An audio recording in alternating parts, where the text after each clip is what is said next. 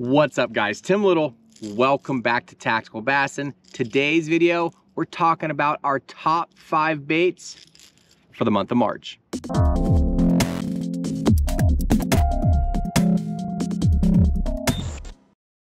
March bass fishing, springtime bass fishing.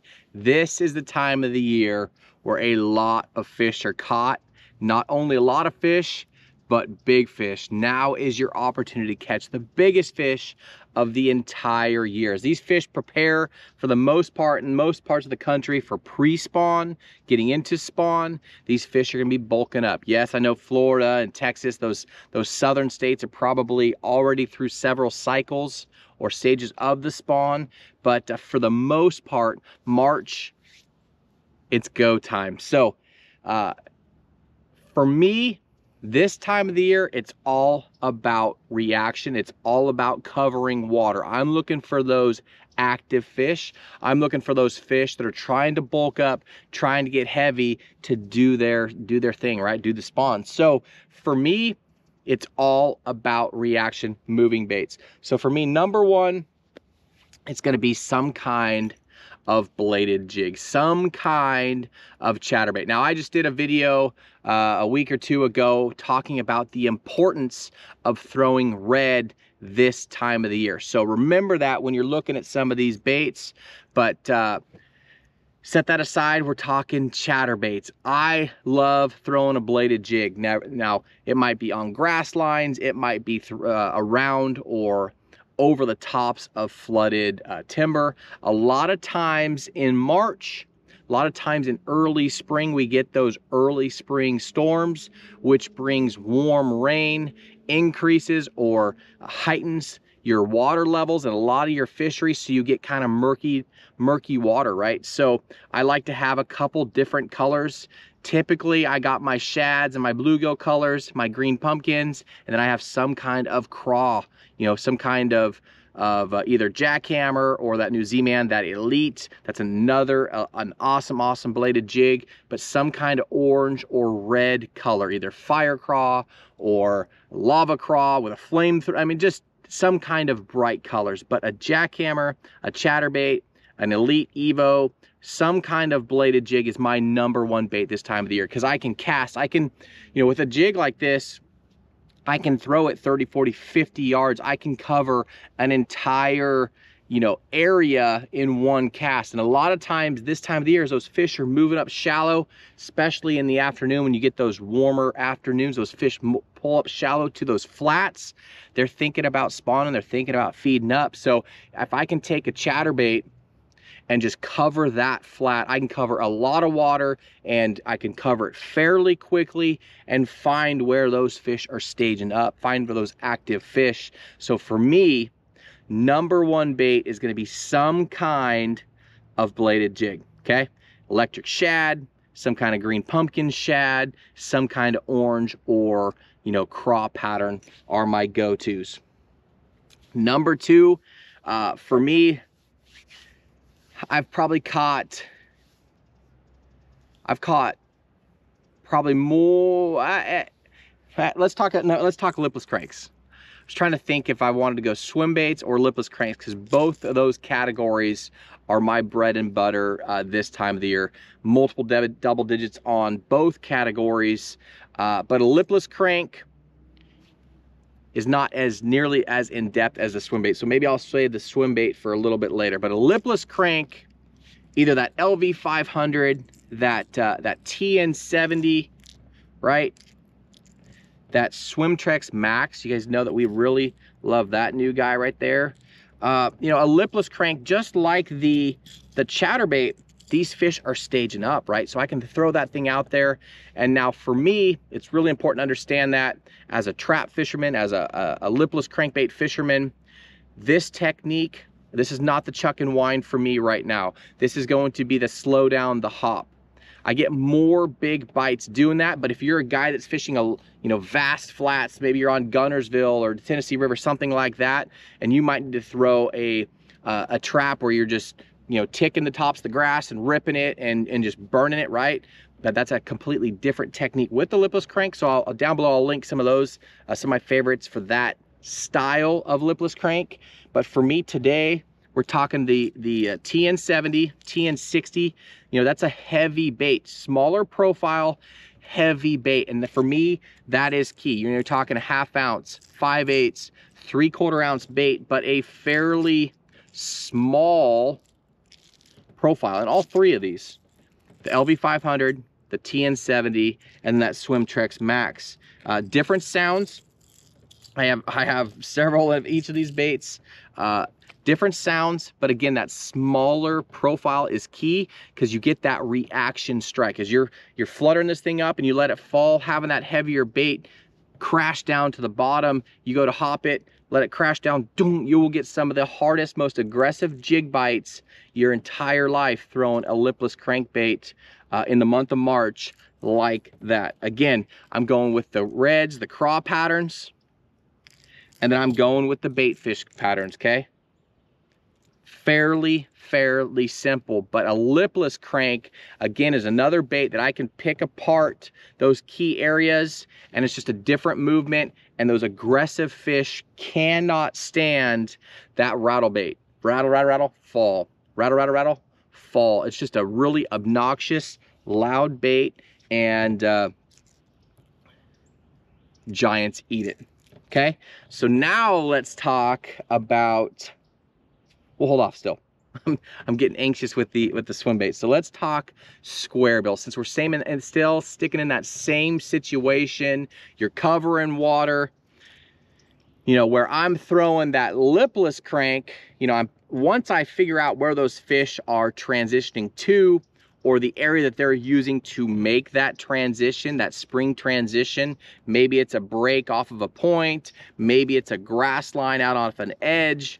That's where I'm doing that hopping technique, right? But if we're up on that flat, say we're up there with that chatterbait, another great bait for me this time of the year is some kind of square bill. Now you can get super aggressive with this, right? Burn, burn, burn, burn, pause. Burn, burn, burn, you hit something, pause. Having these baits basically, I'm not gonna say weedless, but fairly weedless. Having that big square bill on the front, deflecting off of that cover, right? Laydowns, dock pilings, submerged wood, even off of grass, right? Being able to move this thing quickly. A square bill is easily in my top 5. Okay, got that biggie by River to Sea in that cold-blooded color. This has produced so many big ones for us throughout the years. It's kind of that ghosty red. Like I said earlier, talked about those red baits in a previous video. Red during the spring is a must. It does not replace all of your shad and bluegill bait fish colors, but make sure that you at least have it with you, tied on in the boat, in the backpack, you know, on your kayak, wherever you're fishing. Make sure you have a version of red, depending on your water clarity. That's when you're gonna go with more of the ghosty colors versus the really loud, vibrant colors. You know, something that's muddy or clear water, that's totally gonna determine the different colors that you're using. But a square bill is a must this time of the year. You get up on that flat, you can cover a ton of water. Again, when you deflect, add that pause, add that real twitch, boom, those fish are gonna eat. So a square bill, the biggie, the Atlas, I'll link some of my favorites down below in the video description, but some kind of square bill has to be in the top 5 this time of the year. Sticking with that, let's talk jerkbaits. Now, jerkbait is probably something you've been throwing all winter long. Got baits all over the place, all winter long. For me, got baits and hooks. For me, in the wintertime, those cold water months, I'm throwing that Megabass, that 110, Division 110, the Junior 110, 110 Junior Plus 1, I should say. But that's more of my cold water jerkbait. Really finessey, ultra realistic, suspends awesome in the water. However, as we get in through, you know, start this transition through spring, the month of March, you're getting the warmer weather, you're getting the warmer water temps. Typically they're jumping up into the high 40s, low 50s. These fish are getting aggressive. That's when it kind of opens the playbook for me for some more aggressive jerk baits, either the World Minnow with the flash boost from Shimano, see that right there? As this bait is suspending, it has that secondary action with that flutter in there. See that, guys? Or the Jackal, the re-range. Again, more of an aggressive, still a fairly natural, good looking bait, just a more aggressive bait. I can move this faster. My cadence is a lot faster. I'm not doing those long pauses as that water warms up. I'm rip, rip, rip, pause, rip, rip, pause, rip, rip, rip, pause. I'm not doing those long, exaggerated pauses. And that, oh, I got a bent hook on that guy. On that World Minnow and that re-range are two awesome, awesome jerk baits. Now, with that said, since I'm speeding up my cadence, since I'm fishing it faster, I can get away with throwing a lot bolder colors. You know, your clowns, you know, more of your white baits, chartreuse. You can get away with some more aggressive colors because you're fishing it faster. So just like that square bill, just like the chatterbait, you can go with some of your more obnoxious, loud colors, and they just eat it, especially when you start getting into that dingy or muddy water. These guys really, really work. All right, now let's talk about swim baits, because for me, with that lipless, it's produced a lot of giants for Matt and I. The swim bait as well, right? That's kind of what we cut our teeth on. Big fish out west, the swim baits. Springtime, those big females are staging up. So some of the best spots in your fishery are going to be loaded with big ones. They're going to be transitioning, right? They're going to be moving up along those main lake points to those secondary points, backs of those spawning bays.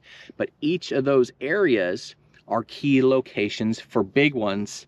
And in my opinion, there's no better bait, single bait, to catch or try to catch, to target a big female largemouth than some kind of swim bait. Now, there are a lot of swim baits on the market, a lot of good swim baits. This time of the year is when I make my change from a wedge style swim bait to more of a boot style swim bait, a lot more aggressive. Again, with those water temps, just like with everything, you're getting more aggressive. You want a more aggressive kick. So you're getting away from the Savage Gears or the Huddlestons. And you can still throw them, especially if you're on a trout fishery, but that's when I really like throwing the Mag Draft, okay? It's an easy bait to throw. It's basically got one speed. Once you get that speed, the thing has a ton of body roll, head roll, and an awesome kick. Caught so many big ones on this guy right here as we get into the warmer months. Back off a little bit in the colder months. We're going with that Huddleston. We're going with that Savage Gear. And that still applies this time of the year. It depends on your water temps, but some kind of big swim bait. Now, with that said, there are a lot of good swim baits that are in the 8-inch size and the 6-inch size. For me, because I'm looking for that big bite, I go with that bigger swim bait. So I challenge you guys to do the same. You know, don't be afraid to throw an 8-inch swim bait. A 2-pound, a 1.5-pound largemouth will eat this. A 10-pound largemouth, a 12-pound largemouth will eat this. So you have a lot better opportunity, a lot better chance of sticking that fish of a lifetime with that bigger swim bait. Has more drawing power, and it just gets bit by bigger fish, okay? So if it's coming down to that 6-inch Mag Draft versus 8-inch, they're both great baits. They both have their own purpose, but this time of the year, I'm going with that bigger profile. Okay. Also, swim baits, the glide bait, okay? This is another opportunity to catch the biggest fish in your lake. Now, the glide bait, the soft swim bait, 1-2 punch, they're both swim baits, just completely different actions, completely different swims. This is your chuck and wind. This is something that you can get aggressive with. This is actually the Bait Sanity. That is an awesome glide bait. Obviously, the S-Waver, the 168, the 200, readily available, great fish catching glide baits. This guy down here, got one more for you, stuck in the carpet. That Spro Chad Shad, okay? Awesome, awesome baits. Lots of big fish have been caught on these baits, but with the glide bait versus the single, you know, the soft bodied swim bait, you can't do much with this. This you can get real aggressive. So you cast it out there, real, 5 or 6 handle turns, twitch, twitch, and that bait goes side to side. A lot of times this time of the year, make sure you're wearing your good polarized sunglasses. You throw that bait up across that secondary point, that last point going into a spawning bay. You throw it out there, you reeling it, you see that black sub, that big dark mark following your glide bait. Reel, twitch, twitch, and that thing just comes unglued. You can get a lot more reactive, a lot more response out of the glide bait versus the big boot tail swim bait. So it's 2 completely different baits, but this time of the year, the month of March, all the way through spring, I have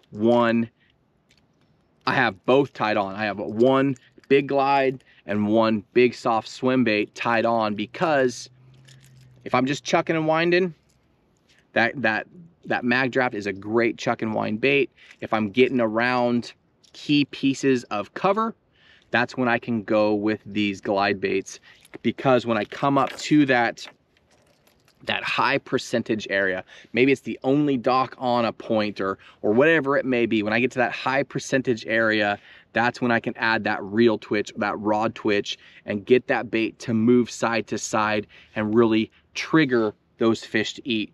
Where something like this, they just want to eat it. They have to want to eat it. That glide bait, you can trigger them.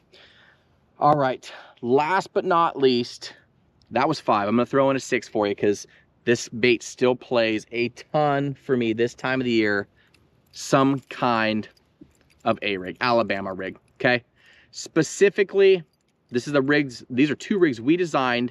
This is, with Hog Farmer, this is the tactical, that's the mini flex, and this is the micro flex. Lighter wire, a lot more action. Again, it's a great chuck and wind bait, but I wanted to hold these 2 up for you, so size comparison. This is the mini, okay? This is a rig that's designed for your 3.8 size Kitex up to your 4.3. Right here, we have the Mayor on there. That's that Crush City. That's that new swim bait. It's awesome, awesome swim bait. The Swammer is another amazing soft swim bait for the A-rig for us. A lot wider kick than the Kitex. So those are awesome baits for the A-rig. But what I wanted to show you, this is the mini rig, this is the micro rig. Considerably smaller, the micro rig. This is a true 2.8 size swim bait. I have the Armor Shads by Namiki on there. That's an awesome swim bait on there. But look at the size comparison in this. Night and day difference. So there's been some questions, comments about, you know, which one's smaller. That micro rig is tiny compared to the mini rig. So again, we have the flex rig out. We have 3 sizes. That's your 4.3 to 4.8 sized A rig. Then we have the mini, and then we have the micro. But an Alabama rig, it doesn't get better. There isn't a better bait out there mimicking a school of bait fish. And as these fish are up shallow feeding, or they're out deep off of a point feeding, they're on those shad balls, an A-rig is an awesome way to take advantage of those aggressive fish. So again, I will link my favorite baits and colors down below in the video description. Swim baits, that Kitech, the Swammer is a must. You know, we started throwing that a year or 2 ago, and as that water warms, hands down, that is a highly producing bait. I'm not gonna say better bait, but for us, it's a different bait. Everybody in the world's throwing a Kitech. If you want a bait that has a different action, a lot more roll to it, that Swammer's an awesome bait. And then that new one, the Mayor from Crush City, that is another really good swim bait for the A-rigs. I will link all this stuff down below in the video description for you. Favorite colors, favorite baits. But guys, the month of March is a fantastic time to be out on the water and chasing big bass. You know, for me, it's all about reaction. Sure, you can slow down and throw a drop shot or a shaky head or a jig, but for me, it's finding those active fish.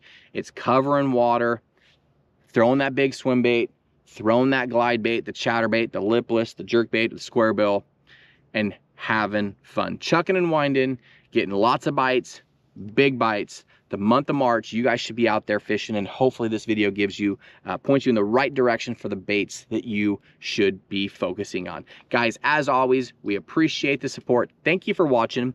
I'll link everything down below in the video description. If you like this video, give us a thumbs up, hit that like button, subscribe to the channel, and we will see you guys on the next video.